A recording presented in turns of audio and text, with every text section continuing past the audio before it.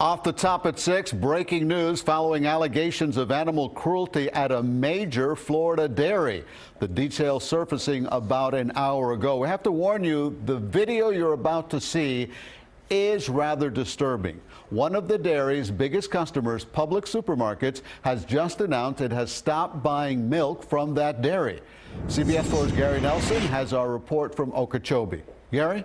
This video of dairy cows being beaten and jabbed with a steel rod or rebar was taken by an undercover operative with the activist group Animal Recovery Mission, or ARM. The activist got hired as a worker for Okeechobee-based Larson Dairy, the largest milk producer in the state.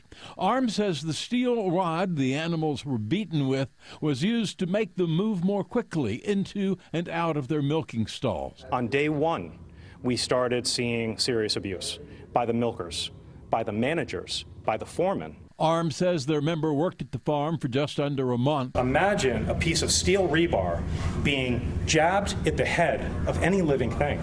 The behavior wasn't isolated, ARM says, that its agent witnessed it every day. The abuse continued as the days went on. At Larson's corporate headquarters, no one would speak to us, but the owner issued a statement saying, "We have strict protocols involving animal care, and clearly the behavior shown in this video goes against everything we stand for and will not be tolerated." One of the dairy's biggest customers is Publix, and late today Publix said, "We are disturbed by the images and shocked by the cruelty shown toward the animals. We are suspending raw milk deliveries from that farm. At Publix, we care about and are committed to animal welfare."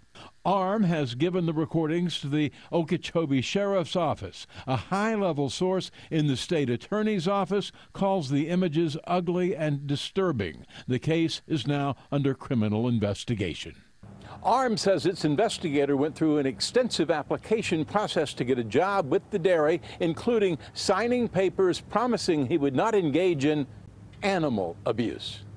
In Okeechobee, Gary Nelson, CBS 4 News.